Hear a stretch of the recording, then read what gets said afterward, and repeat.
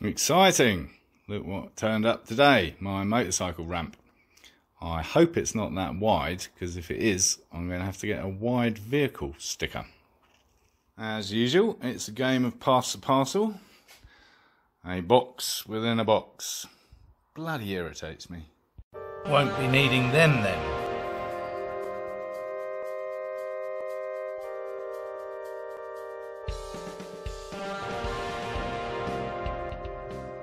Well, step one requires a piece of cardboard, so maybe it's just as well I've got lots to choose from. Unfortunately, a little late because I've already laid it out on the floor.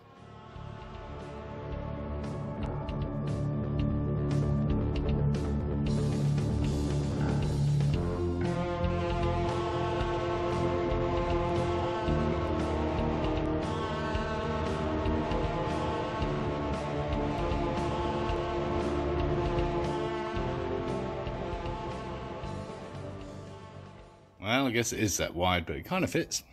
And I was worried about the back tyre getting in the way, the spare tyre there. But I think that's going to be fine, actually. Yeah, so we're fully kitted up to go pick up bikes. As always, a few bits left over. No, these are just extra little bits that I'll bolt on later. But this is going to work nicely. I've got the heavier weight one, so it's limited to 600 pounds, I think. So I won't be picking up any lard-ass Harleys with it, but that's not on the horizon anyway. By the way, nowhere near enough washers, so note to supplier, less cardboard boxing and more washers, please. Not the most sophisticated method of diagnosis, but a very effective one. I have been trying to locate the leak, having established that I think it's one of the mounts for my guard, and I put a bit of kitchen towel at the bottom one, and that certainly stopped any leaks. But then I moved it out a bit so it wasn't up against the guard, and we got more leaks, those 3 spots there. Then I've moved it up to the top and pushed it in right up to the edge. That seems to have stemmed the flow downwards, so I think it's that top mount that has the leak. I thought it was going to be the bottom one because that's more mangled, that's where the actual damage to the radiator was, but it appears to be the top one, so that's good. Don't know what we're going to do about it, but we've identified it. Really don't want to be taking the whole radiator off again, so I might try some of that aluminium welding stick stuff. And that confirms it, because I moved the other flow stemming device higher, and yeah, I don't know, that's cured it. How about that, monkey man? Okay, so we're going to try and load this baby up on the ramp. Wish me luck.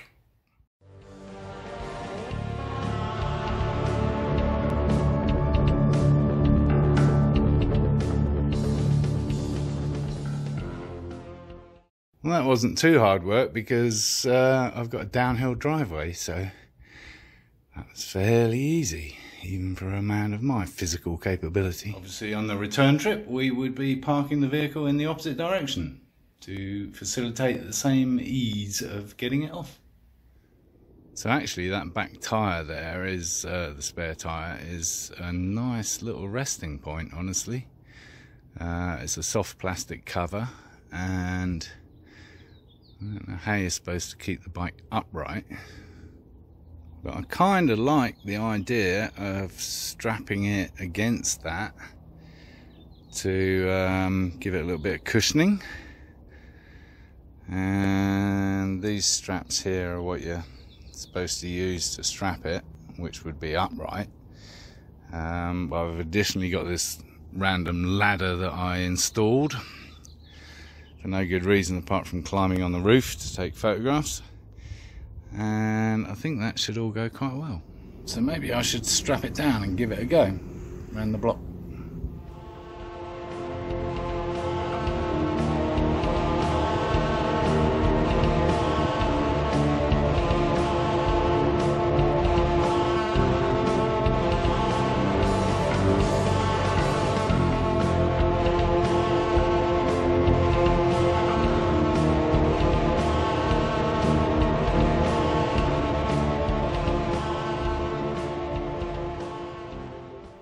think I might make that a little bit more secure for a longer journey, but strap on there through the ladder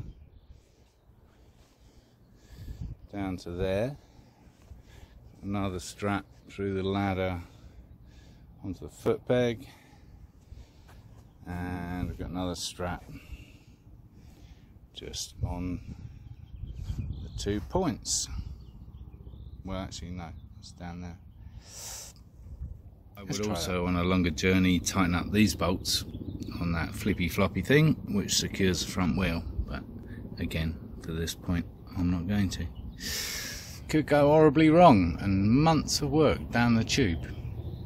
Yeah, in fact I'll definitely put one from this mount over through the wheel just to that mount, or maybe through here somewhere. But yeah, on a longer trip that's what I shall do. Here goes nothing. So far there is no horrible loud crashing sound from the back.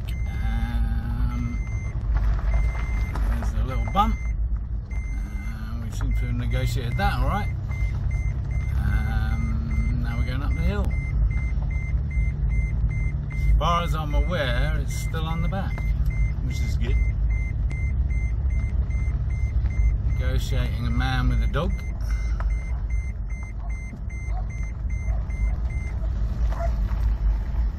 Managed to avoid him.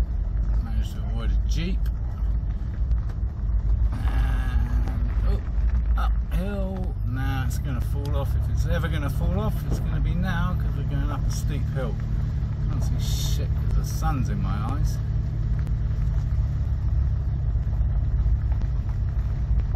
So far so good.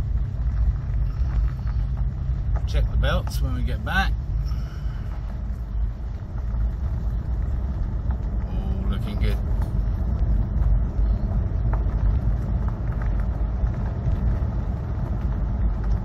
Must remember to pull into the driveway. Ooh, bump. The other way round. So let's do a little bit of reversing. Thinking about it, actually, no, I'm not going to reverse it in, because I can just, well, it's still there. I tightened up the belts a little bit when I got back, so I shall make them tighter when I do the actual trip. But all good. Might need a little extra protection for the wheel cover. Yeah, nice. Lovely jabbly. Getting it off could be where it all goes horribly wrong. We shall see.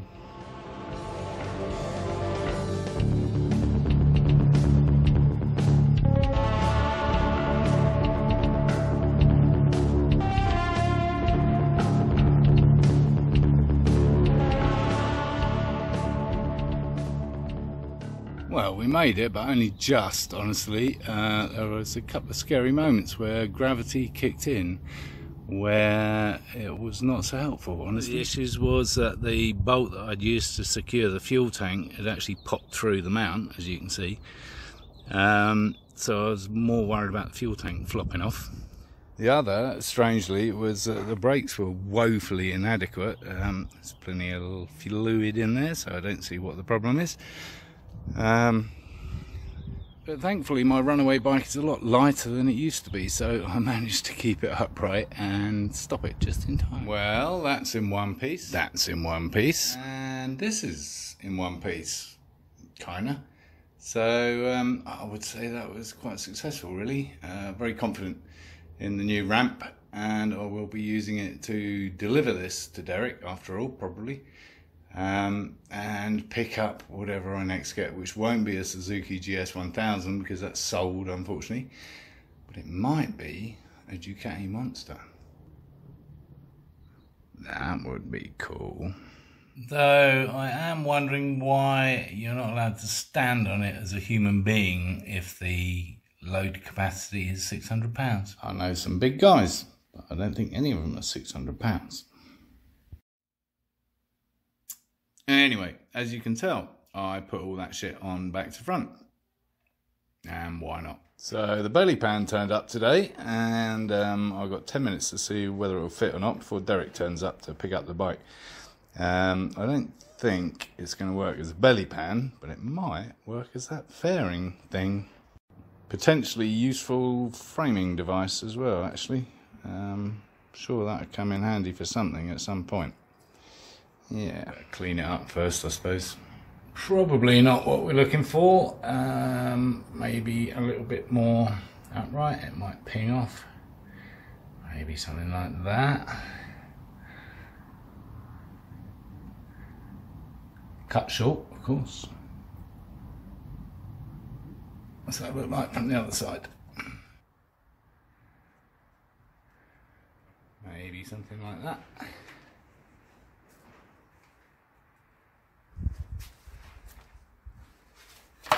Ooh. Or we could actually cut rings out.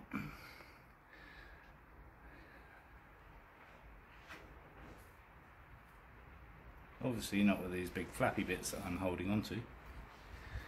Would actually be cut a lot shorter. But at that point it's not covering up the bit I wanted to cover up. So let's put a little screen in there. A little bit of perspex. I think I'm going to chop those two front bits off to start with. And try that. Maybe something like that. But without that bit.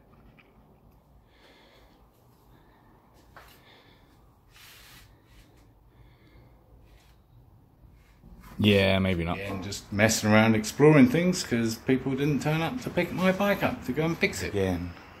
I've also been reconsidering refitting the chain guard.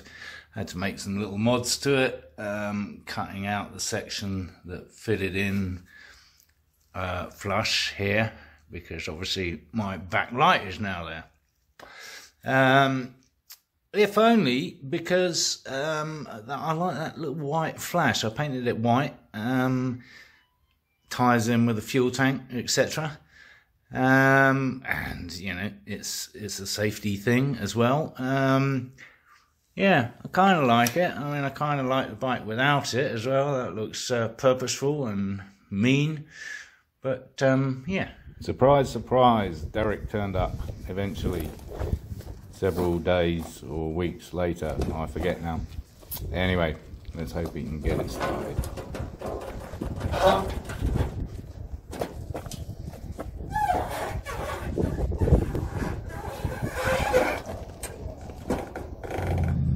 Well, that was Derrick and Co. So hopefully he'll find out what it is.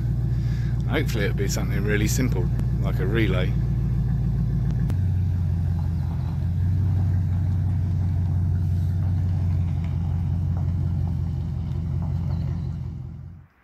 Having a bit of a tidy up actually, because the Agusta's gone temporarily and making room for something new.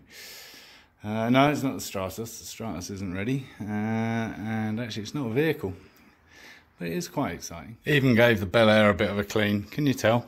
Yeah, not really, but that's my idea of a clean. Shiny wheels. So that's basically where the Stratus will come to. Compared to the Bel Air. Loads of room. And obviously over here, loads more room. Although, of course, the MV will be back. It's whether the Ducati stays, honestly. If the Ducati doesn't stay, then that can go in the corner. So while I got the tape measure out, because this has been bothering me for a while, because I haven't got new wheels for the front of the Bel Air. It kind of looks like it's going uphill, doesn't it? Right? But actually, honestly, I remember now. It was the top line, so it's basically 34-ish.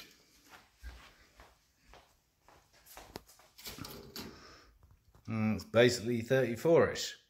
So it really isn't going uphill. It just kind of looks like it. Yeah. However, it would look much better if it was angled down, much more purposeful. So what we need is some more centre lines, and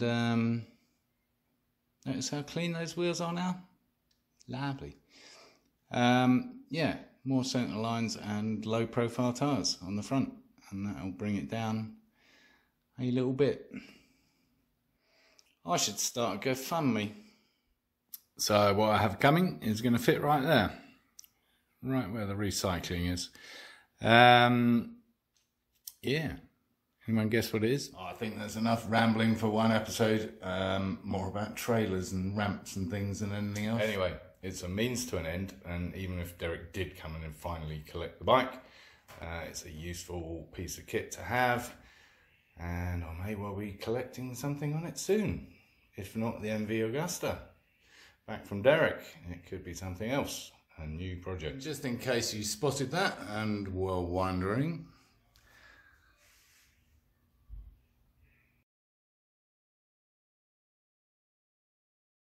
So thanks for watching again, and do tune in next week. I don't know what we'll be doing next week. I haven't really checked the calendar, and everybody else's calendar. All kinds of stuff that needs doing on the race car. Obviously, a lot of progress needs to be made on the Stratos, which is frustratingly slow at the moment. Keep you posted. Tune in again. Do subscribe. Encourage others to watch my lunacy.